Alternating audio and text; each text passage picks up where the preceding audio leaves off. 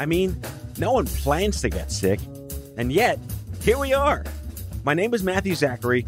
A quarter century ago, I was given 6 months to live with a diagnosis of terminal brain cancer. For more than 15 years, I've been ranting and raving on the air about stupid cancer and now stupid healthcare, and I'm just getting warmed up. So let's all go make healthcare suck less together, because you know what? We're all out of patience. Hey, that's the name of the show. Hey friends, welcome back to the show. Got a good one for you today. Gene Gurkoff. He's one thing I am and one thing I'm not. A Jewish marathoner. I'll let you guys decide which one is which. He's the founder of a company called Charity Miles. They allow companies to engage their employees to raise money for very specific charities.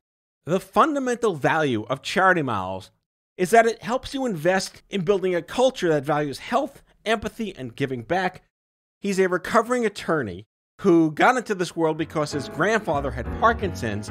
He helped kick off Team Fox at the Michael J. Fox Foundation. So without further ado, here's my conversation with Gene Gurkoff. All right, Gene, welcome to Out of Patience. Am I your first person in real life that you've done a show with? Well, I've done lots of real in-life shows, but never in a studio. Okay, I will accept it. I do podcasts in person, but I do them on a walk or a run. Okay. And I have like a tiny little handheld recorder, which is nowhere nearly as sophisticated as this room that we're in now with a $30,000 box. I've got like an $80 handheld recorder. Hey, life hacks. You know, it's kind of a combination of who's saying what, how you sound, and then what you're saying. I think that we have people that say interesting things. We probably just don't sound that good compared to what's going on right now. Well, I'll pledge right here on the air to pump you up. Okay. Give you a punch up, as they say in the comedy world. Okay. Punch up. Okay. So I want to start by saying you're Jewish and athletic. Well, how does that happen? I'm definitely Jewish. Dude, you run marathons. You did an Ironman. I participate. I'm not winning the races. What is the difference in participate? What, did you just cursory watch it like the folks on the Paris-Dakar rally when the car flies by? No, I do the marathons. I haven't done an Ironman in quite a while. Which means you have done them. I have done 6 Ironman. Only 6? Okay. My last one was in 2012. I don't bike anymore because I've been in 2 bike accidents. But I'd love to run. I love to be active. I like to be outside. Yeah, I grew up playing sports like most kids play sports. And when I got into law school and started running, and I just like it. It's a good way of life. It makes me feel good to be outside. I'm not like winning any races or anything like that, but yeah, I participate. I get a lot of participation medals. Like the Gay Fokker wall of 4th place basket weaving. Yeah, pretty much. Fantastic. I'm not athletic. I'm very open about that. I'm relatively dormant human being. Well, we can change that. I feel like the end of Rocky IV. If I could change. You can change. You can change. Yeah, exactly. We all can change. Well, maybe that's something to talk about for a second. Like, this is obviously a show about health, and probably the number one thing that you can do for your health is to just walk more. And that's what's that word again? Walk. And Walking. you live walk. Yeah. Okay. It's an ounce of prevention is a pound of cure.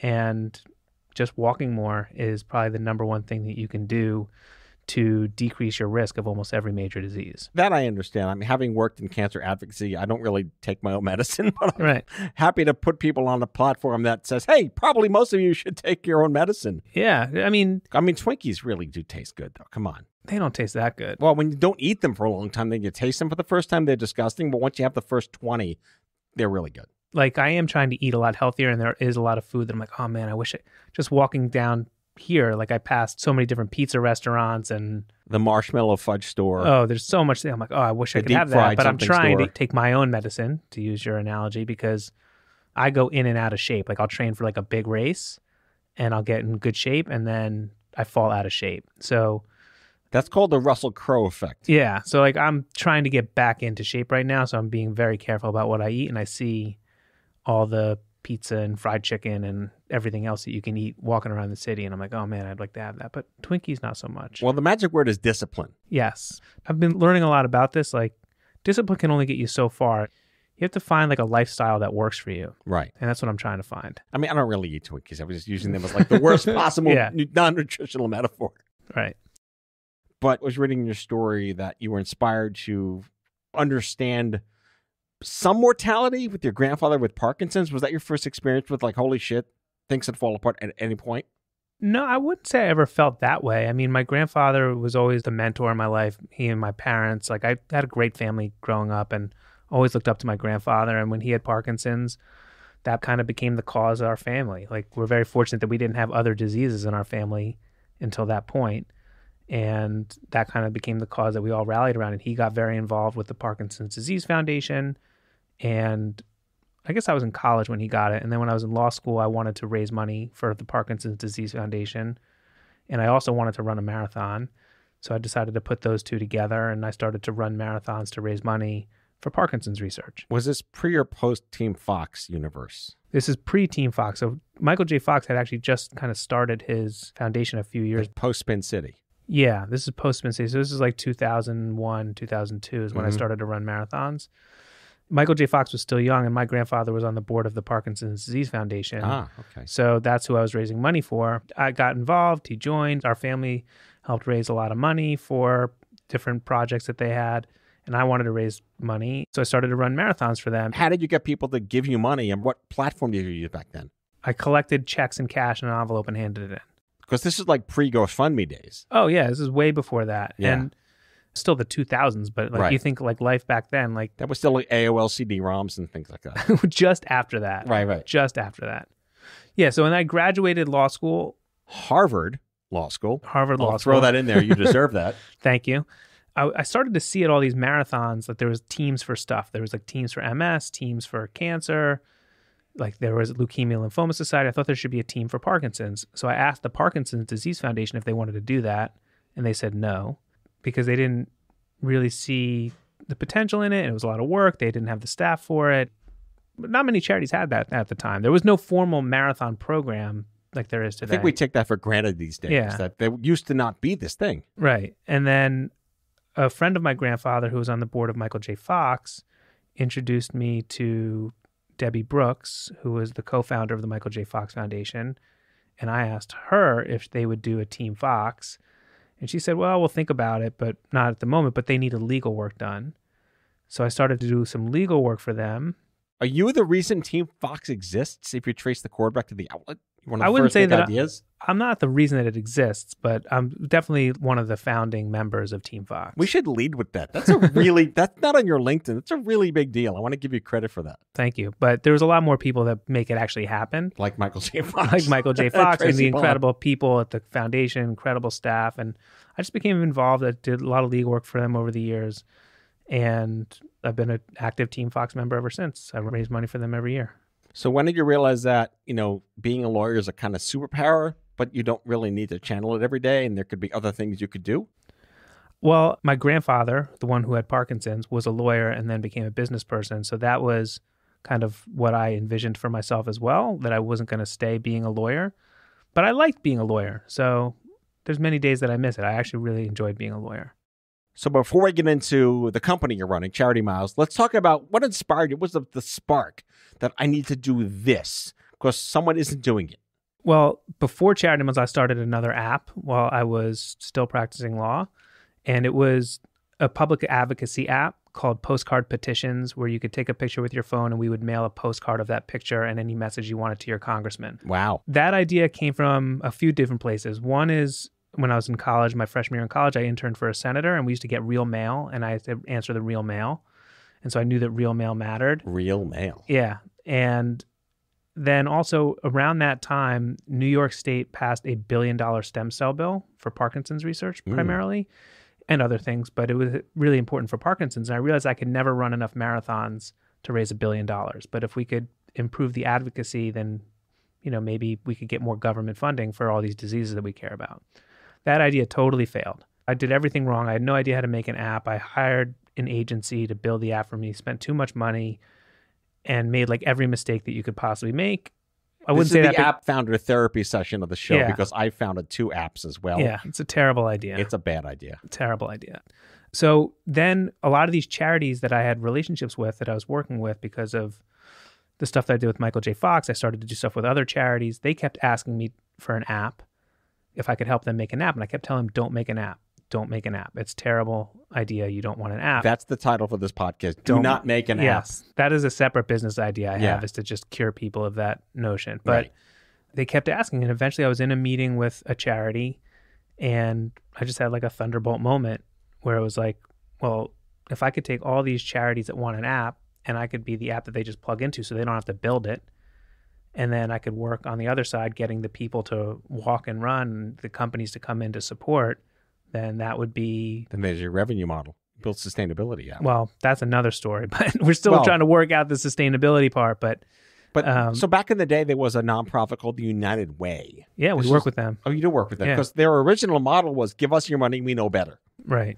And the modern day version of this is, we can actually help you understand where your money goes, and we don't know better, you know better, but here's a way to channel what you want to get done into something that's really important to you. Yeah, they do amazing things, and especially through COVID, we've had the honor of working with them and learning the ways that they channel the funds to the different, very local organizations and people that need it through their network. It's an incredible organization the way they've been set up. All right, so we're going to talk more about app founder therapy and not being an athlete and channeling your legal skills with Gene Gurkoff right after this.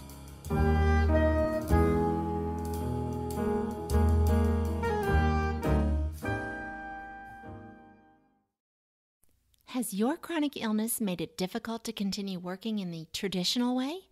Want to learn how to find and create flexible remote work that both accommodates your chronic illness and generates an income? Join the Patients Getting Paid membership, a community of chronicpreneurs where people just like you find workshops and trainings, weekly updated condition-specific gigs, twice monthly coaching calls, co-workings, accountability, and the kindest community to support you on your path to make money while working from anywhere and taking good care of yourself. Learn more or join us at patientsgettingpaid.com.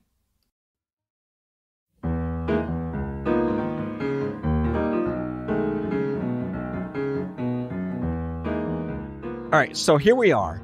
We're back, and we want to talk about how this idea of charity miles just fomented from this idea of like, you want an app, and please don't start an app nonprofit company. It's not worth your time. It's a massive hole in the ocean you keep throwing money into. It skews your donor relations. And I'm speaking, listeners, from experience because I've launched 2 apps when I was at Stupid Cancer. Don't do it. Yes. But I want to go back to something I read on your blog, which is Fogg's Fogg's behavior model, which I've only heard of, but give me the 101. So this is something that I've learned through my course of 10 years of doing Charity Miles. Charity Miles is going to be 10 in June. And again, when I started Charity Miles, I still didn't really know anything despite all the bad mistakes that I made with the previous app. I still had teachable moments. I had many more teachable moments over the ensuing 10 years of Charity Miles. And apparently, like, one of the books that you should read if you're interested in making any technology that has something to do with behavior is BJ Fogg, who is kind of like the godfather of persuasive technology and behavior design through technology. He's at Stanford. He runs, I think it's called the Behavior Design Lab there, although that name might have changed, or maybe that's what it changed to. And he has a very simple model that both you can use to either describe when an action is going to take place or hopefully help you think of when an action is going to take place. And so if there's any action that you want, let's say it's walking more. I see what you did there. The person will take that action if 3 conditions are met simultaneously. One is they're sufficiently motivated to do it. The second is that they're able to do it. And the third is that they have some trigger or prompt telling them to do it. And it sounds like a very simple thing, but each of those things can be, delved into a lot deeper. And it's something that I've been learning about and I continue to learn about, and it influences the way that I think about Charity Miles, but it also influences the way that I think about all the behavior, even the behaviors that I'm trying to make in my life. So for example, if I want to go running in the morning, I'm less likely to do that if it's hard for me to do that. And if I'm not motivated to do that. So assuming that I have the motivation to do it, at 5 o'clock in the morning, when the alarm goes off, I might not be motivated to do it. I might be more motivated to roll over. So like that motivation piece is really tricky, but you can also work on the ability things. So getting all my clothes ready the night before. So like getting my shoes ready the night before, getting my water ready the night before, getting all the things that I need ready the night before, so that in the morning, it's not hard for me to get out the door. Right. And, the trigger in that case is my alarm going off, saying it's time to wake up and get out the door to go running. Does it hit you with a bowling ball at the same time? Because that's what I need my alarm clock to do. I'm trying to think of like a better alarm system that doesn't wake up my wife. Yeah. But if there's something that you want to do, a behavior that you want to adopt, or a behavior that you want someone else to adopt, you can think of those three things. And it's really, really helpful to break that down. So like, for example, like what's a behavior that you might want to adopt? Oh God, where do we even start? There's way too many. My addiction to sugar. Your addiction to sugar, so that's something you might want to stop. So you might want to make sugar harder to get. You might want to think about decreasing the things that trigger you to see sugar. So if like there's sugar in your home, getting it out of your home. But I have young children, and that's impossible. Well, there's a fabulous movie from the 70s with the late Dom DeLuise called Fatso. okay. It hasn't aged well from a movie perspective, but he goes on a diet, and he puts like bike chains on his cabinets in his kitchen. And you can see him like just losing his shit over the course of the movie, and he eventually rips them all down and eats all the food. Well, in this case, like breaking habits is somewhat of a different framework than trying to adopt a habit. Mm-hmm. But one thing that BJ Fogg, and I'm just like a disciple, I did an amazing podcast with BJ Fogg. That's one of my favorite that I've ever done. But he talks about tiny habits a lot. So you know him? I've met him, yes. Okay, he's not like of lore from the 1920s or something. He's alive. Today. He's alive. Yeah, he's like a real guy today. Instagram came out of his lab, I think, or Snapchat. Like, is he the reason why when I buy a suitcase, I get ads for suitcases on Instagram the next day? He's not that reason, but he's perhaps one of the reasons that like we all feel addicted to our phones, because a lot of his teachings go into making our technology so persuasive, so habit forming. Some would say addicting, some would say habit forming, some would say distracting. There's nuances in the words there. Thank you, Professor Fogg. But if you are looking to adopt a habit, like making it a tiny habit. So like instead of saying, I'm going to do 100 push-ups today, do one push-up. Instead of saying, I'm going to drink, 100 ounces of water today, drink one glass, drink one glass of water. 1 ounce of water. Start with that. Just make a tiny habit. And things like that can then be stepping stones to larger habits. So instead of saying, I'm going to walk 10 miles today, walk 1 mile. Right. Oftentimes that's how it starts, because when you do walk that 1 mile, you start to tell yourself a story about what that mile means to you. And then 2 miles doesn't seem so hard. And then there's a really good example of this guy named Jimmy Choi, who has Parkinson's. He was diagnosed when he was 26, young onset Parkinson's, and lives in Chicago, has 2 kids. And for the first 7 to 10 years of his diagnosis, he was in total denial, out of shape, over 200 pounds, walked with a cane. And one day, this is going back, I think maybe 8 or so years, he was carrying his son, who was an infant, down the stairs and fell down the stairs while he was holding his son. Oh boy. And fortunately, everyone was okay. But that was like a rock bottom wake up moment for him. And he said, I got to take control. And so he started to walk around his block with a cane, and he would walk around the block. Then he would go around twice. Then he started walking a mile, then 2 miles. And then he said, I'm going to jog. Then he decided to jog. Then he ran a 5K. Then he ran a 10K. Then he ran a half marathon. Then he ran the Chicago Marathon. Then he's run countless marathons. Then his daughter started to take these ninja classes for kids, like American Ninja Warrior. That's exciting and terrifying. They have them. My son does them. They're fun. And he started to do that with his daughter, and he got really good. He's been on American Ninja Warrior 5 times. Wow. He's got Parkinson's. He's a fan favorite. Amazing story. That's a great story. And, it just starts with walking around the block, and you start to adopt a new identity, which is also something that I'm really interested in how people do that as well. Well, I want to get into this consumer psychology angle too, because what you do at Charity Miles is akin to a lot of the things that nonprofits do, which is give people a way to give back. If you haven't been directly affected, or if you have been directly affected, what can I do?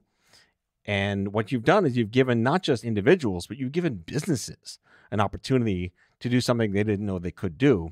And I really want to lean into the HR benefits, nerdy, wonky part of your company How do you pitch this to them? Not just like, oh, you'll have healthier employees who will keep their jobs longer. What's the real pitch when you're in there? Well, fortunately now it's mostly companies coming to us that are looking for ways to improve their employee well-being, to improve their employee engagement, to improve their CSR, their DEI. This is something that companies are really interested in. And so they're looking for solutions like Charity Miles. And we call this our employee empowerment program, which is a part of what we do. We started it right before COVID, not knowing that there was going to be a pandemic. But oh, you didn't know? No, we didn't have the foresight, unfortunately. But we had this other feature in the app that allows anybody to create a team with their friends, with their fraternity and sorority, with their running club. And a lot of companies were doing that. And they would reach out to us asking us for different modifications to it or enhancements to it, or for us to run reports for them or whatever. So that kind of gave us the inclination that there was a demand for something here. And so I started to learn about, what employers are looking for from employee well-being and engagement. And that's what was it? What are the top lines? Well, they are all looking to improve employee health because they have the inclination that it affects their bottom line. Mm-hmm. I don't think that anybody's really able to measure it, which is a separate question and problem. A separate question, yeah. But they all say, and there's studies out there that are, I think everybody quotes from like the same few studies that say that, oh, if you improve employee well-being, it'll save you this much money. I don't think anybody's really nailed that part yet. Right. But it's the assumption that like less people will be sick and they'll have more time in the office. Yeah, or whatever. They won't be sick. They'll have less time out. Your insurance costs will go down. Productivity goes up. Morale. And that all makes sense. Like, I don't know if you need to measure it. It just makes sense. If people are feeling tired and sluggish and out of shape, they're going to be falling asleep at their desk versus if they're feeling invigorated and healthy and they've got the energy, then they're going to be more productive. They're going to be more creative. They're going to feel better. They're going to feel more confident. It just makes sense. I mean, I go back to retention. If I had to pick one thing, like let's go back to your clients that a year later, has anyone quit? Is there less turnover because of this benefit?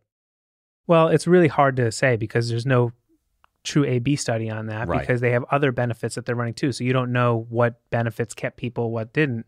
Did somebody quit because like they didn't have Charity Miles? I doubt it. But part of although that would be a great story. Yeah, somebody quitting. It's like, oh, if you don't have Charity Miles, I'm out the door. It's all the companies out there. Your employees will quit if you don't have Charity Miles. That's your pitch. If you don't do this. But a lot of companies are really into giving back now, which is phenomenal. And we kind of allow them to do both at the same time. I think that if we were pitching them, oh, you're going to have measurable benefits, then that would be a really hard pitch to make with a straight face. But I don't talk about that. I just say that this is something your employees will like, and it's something that you want to do, and we can help you do it. So 2 questions here. Can you then turn back to these clients of Charity Miles? We call them partners. Yeah. Okay. And you say, well, because of our app integration with your HR benefits employee morale universe, you've been able to raise X million dollars for these charities. Well, yeah, but the money's coming from them. So they're the ones who are donating it, but they're able to see like, oh, our employees walked 100,000 miles this year, or our employees walked 1 million miles, depending on how many employees they have and how. But that's good for a brand. Yeah, it's great. I mean, it's phenomenal. And they, we do spotlights on our partners to showcase the work that they're doing, the causes that they're supporting. And there's a story there. It's all about the story. Like, why does this company want to support Girls Who Code? Or why does this company want to support a rare disease foundation? Like, there's amazing stories there that you can focus on that they tell more than like some stat about like retention or anything like that. All right. Final question before the lightning round. Okay. By the way, this is a lightning round. Okay. What's your sniff test on bringing new nonprofits into the platform? Well, I would say they can't promote guns. They can't promote discrimination. We currently have about 60 charities in the app that are all world-class organizations. We started with 10 charities. We're a really small company, and I don't have like the infrastructure to support every charity that wants to be in the app. And it needs to make sense for people if they're in Columbus or New Jersey or Italy or wherever. So we want the charities in there to be kind of global in scope, if not national in scope.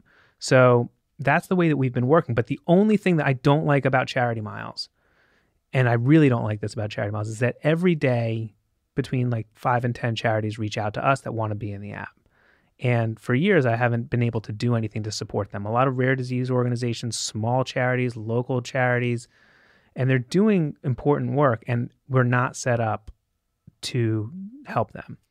But we've been working for the last 4 years to steer the aircraft carrier so that we can support more of these charities. And we're just about to launch a partnership with PayPal, which is going to enable us to do that. Like a legit partnership, not like, hey, use PayPal. Right. So we have a partnership with the PayPal Giving Fund that will enable us to bring on almost any charity that wants to join us, provided they're not like a pro-cancer charity. Right. It's the Get Cancer Foundation. Yeah, we don't want charities that are doing that. We don't want like guns. We don't want charities that discriminate based off of sexual orientation or race or anything like that. So, all right, lightning round. Lightning round. What's your top book recommendation for the listeners? Cradle to Cradle. By who? William McDonough. He's an architect and designer, and it talks about how you can go from like waste to fuel and like how you design systems so that instead of something being downcycled, you can upcycle it. And it's a book that changed my life and the way that I see everything. Okay. And if not that, and you're looking for a good read, Once a Runner is a great book. Once a Runner. Yeah. By who? John Parker. All right, we'll tag that in the episode description. All right, last question. Name one person from your universe who you think would be a great guest on this show. Jimmy Choi. This guy, Barefoot Jake, is the first person to run across the United States barefoot, did it with charity miles. Noah Barnes. I think he's 14 now. When he was 11, he walked across the United States with charity miles. He has type 1 diabetes. All right, so you have a whole talent roster of people that should be sitting in that we have got chair. a lot of people in our community that would be incredible guests to have on your show.